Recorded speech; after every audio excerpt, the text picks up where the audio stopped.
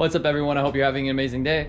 Today I'm going to be installing the Suma Performance side markers for my car. Now, I got the clear white ones with the daytime running lights and the sequential turn signals as well. So we're going to have to be wiring them up.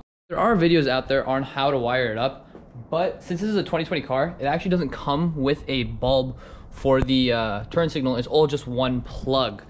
And the video really doesn't explain on how to do that, so I thought I would do that for you guys and explain how to do it with this type of style headlight. I think they're called touring style headlights. Now, honestly, I just need these side markers right here, and then to replace this trimming, or not to replace it, wrap this black, and I think I will be at a good state for the base mods on this car. Not necessarily mods, but I guess I'll be done with like my first type of stage and how I want to get this car like looking sleek and everything and looking just really good overall. So let's get to it. I think this is going to be the final thing before I'm done with or another step in order for me to get to the car where I want. One thing I really want on this car is to have a fully sequential setup. So I have the rear reflectors. I'll put a link right here to that video.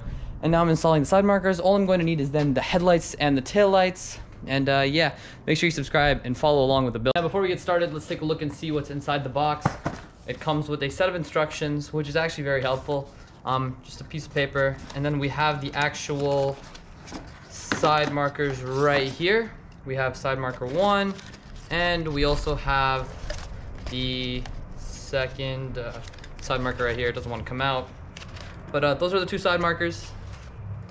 And then it comes with the wires you need to actually tap into the turn signal, because that is not pre-wired in the car, so you're gonna have to do that. And then it also comes with two T-taps, which we'll use later to actually connect it, and this is really helpful. So in order to take the side marker out right here, there's actually going to be one screw that you're going to need to unscrew.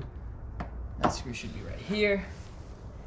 After you have removed the screw, you wanna go ahead and peel back the fender, or the wheel liner just a little bit. And there should be like a clip kind of style thing. So I'm gonna go ahead and take out the bottom one as well, so I have a little bit more room to work with. Once you have both screws out, there's going to be a little tab right here that you're gonna push against, and then you're gonna pull this out at the same time. So I'm gonna push against that and then pull it out. And there you go. Be gentle with when you pull it out. It shouldn't take too much force. Once you're with that, there's going to be a bulb, which you're going to want to disconnect. So there should be right here. Push down on the tab for the clip. Try not to scratch your paint, and push down on that. There we go. Our side marker's removed. It's that easy. Now that we have that out, we're gonna come around and actually pop our hood, because we're going to be needing to access the headlights. So where's the latch? Latch is right. No. On this car, it's a little weird. The latch is a little more to the side than in the center. So push it like that. Open the hood up. Give me a sec to put the rod in. And now, this wire I've already unplugged. But the way you do that is it's going to be clipped in here this way, right? It's going to be clipped in here this way. And then there's going to be this tab right here. You see this tab? You're gonna push down on that. It's gonna be this way. Push down on this tab and then pull it out.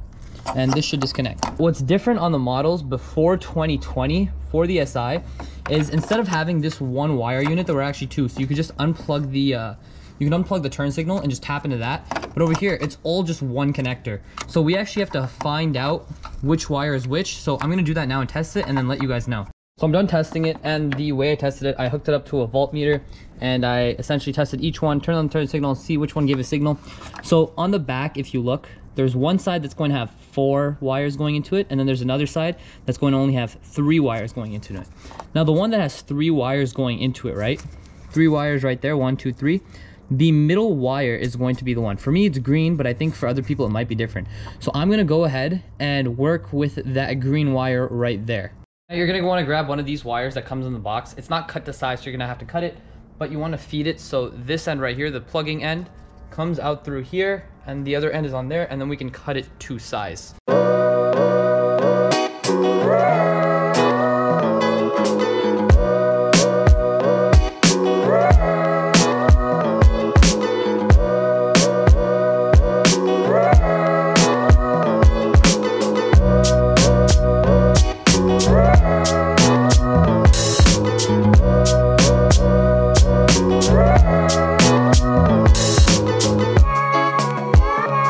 Now before I cut it to length, I got it through this hole, and there is a little bit of the wire sticking out up here.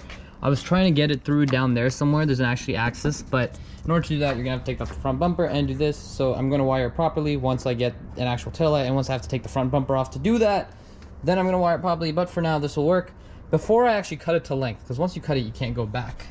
I'm going to go ahead and strip some of this wire, this right here, back, so I can actually access this green wire right here back here, and that way I can tap into it. Or what I might even do, that's a better option, is I'm just going to leave this wire here and tape it along this wire as well, and then just tap it maybe right here.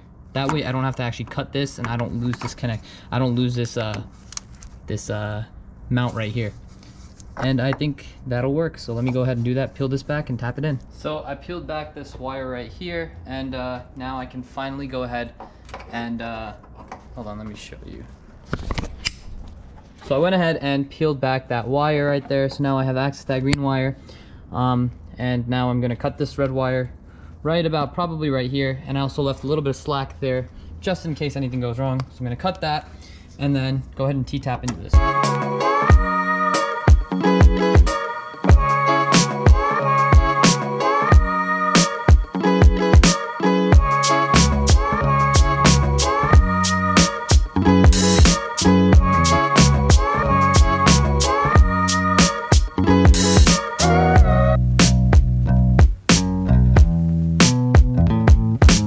To do is from this orange one, we're going to take the bulb out, and then once we have the bulb, we're going to grab our new side marker and we're going to pull the bulb out of here.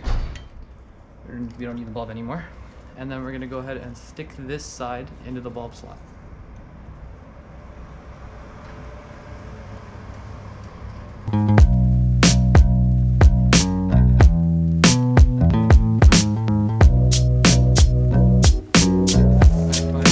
It's supposed to be working, I believe.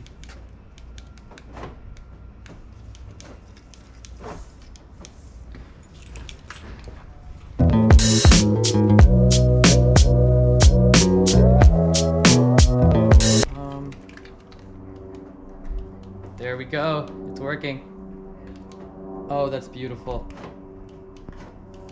Okay, so what you need to remember is when you are actually connecting this, a lot of people, I read a review online and said this wire was very loose. If this wire is loose, if you tug on it and this whole thing doesn't move, then you didn't do it right. There's going to be 2 notches on this T-tap. You want to make sure it's on the 2nd notch and it's engaged, and it is the green wire. I can confirm that it is the 3rd wire, the middle one on the middle wire on the one that has 3 wires. And then now we're going to go ahead and do the other side, exact same thing.